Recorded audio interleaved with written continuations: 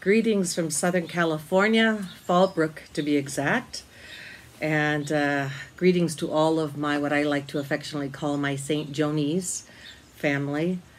My husband Steve and I have been coming here, living here with my sister Donna for the last 4 years during the winter months. And I'm from California originally, grew up in West LA by the ocean. I have a very large family here. My parents just live right around the corner. They're 89 and 90 years old. And I have a daughter and a son-in-law and a granddaughter, Charlie, who live about an hour and a half north of us. And Steve and I were able to sneak away for the month of February. We went to Kauai and spent 3 weeks in New Zealand as well. So that was a great thing we were able to do this winter. Then we came back to quarantine at home here in California, away from everyone, and we've done lots of walking and playing and listening to music. I caught up with Outlander and other good TV and movies. I've done a lot of reading. Well, I'll tell you a lot more about what I've been doing in the song that I'm going to sing for all of you. So the question, what do I hope for in the aftermath of this worldwide pandemic? Well, I hope that all people use this as a stepping stone to rise to a greater expression of love and kindness for all people, a greater tolerance, a more invested world in protecting our planet, and a world vision that we are one world and we are all relations. Take good care, everyone.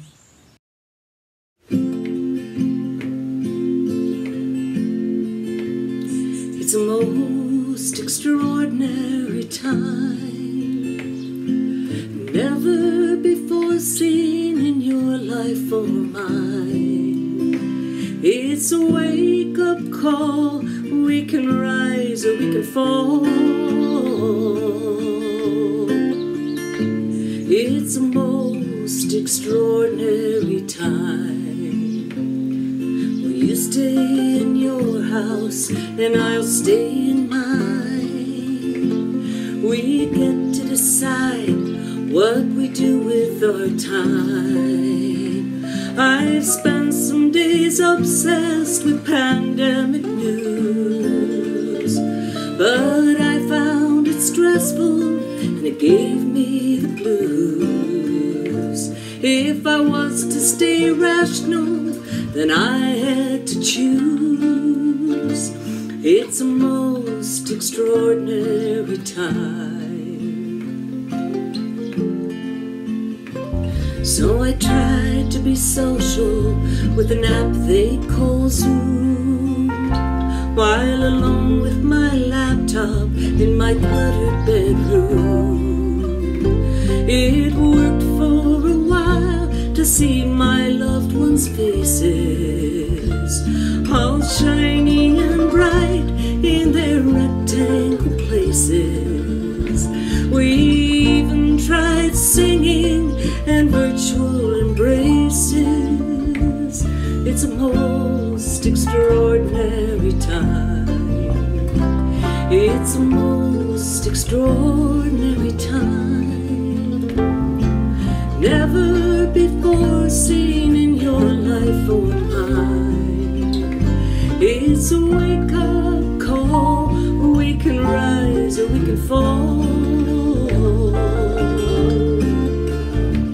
It's a most extraordinary time.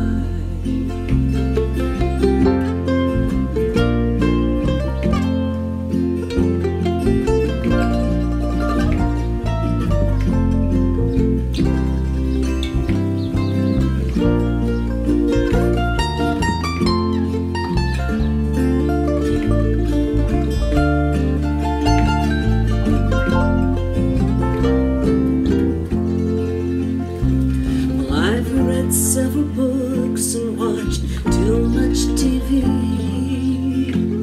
Then I shed that distraction like a dog full of fleas. I've power washed driveways and cooked up a storm. I've tried to write good songs that I could perform. I was sure I had COVID every time I felt warm. It's a most extraordinary time.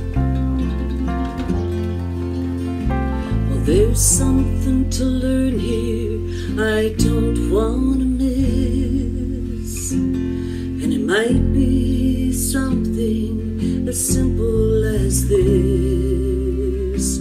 We've all cried for the lonely, and we've grieved for the fallen. We've cheered on the courage of those who heed the calling. We've prayed for the sick, and we've seen them recover. We care that it's somebody's sister or brother. We've donated food or money or time. We felt for the jobless in the employment line. We all care for our families, our cities, our nations. We all share one world, and we all are relations. It's a most extraordinary time. It's a most extraordinary time. Never before seen in your life or mine. It's a wake-up call. We can rise or we can fall. It's a most extraordinary time.